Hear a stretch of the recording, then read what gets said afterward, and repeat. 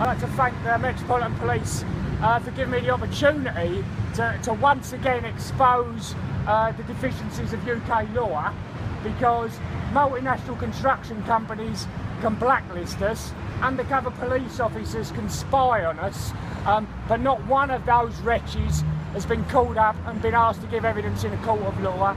Not one of them have faced jail, but if we dare to protest about it, we're being called up, we're being arrested. You know, we've got a democratic right to protest in this country, and being in court today is our opportunity to say we're going to defend the right to protest. Yesterday in the Guardian, the front page of the Guardian was that undercover police officers were not only spying on the Lawrence family and on trade union activists and environmental activists, but are also spying on MPs. And one of the MPs whose name was Jack Straw. And Jack Straw is quoted in the paper today saying he's outraged, outraged that the police were spying on him, and he wants immediately to see the secret police files that were kept on him. Well, I've just got one message to Jack Straw.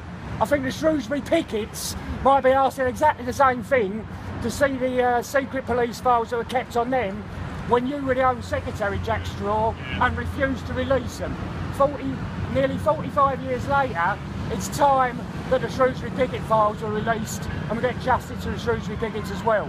We weren't protesting outside the Construction News Awards just about the blacklisting. We're protesting about Crossrail, because the biggest publicly funded project in Western Europe, and the trade unions are not wanted on there. Anytime the trade unions raise their heads, anytime the workers can raise concerns about health and safety, people are sacked. It's not only people losing their jobs, people have lost their lives on Crossrail. You know, we're not going to put up with it. The fight against the blacklist is a fight for better health and safety on building sites. It's a fight for trade unionism. Thank you very much for coming down and supporting me this morning.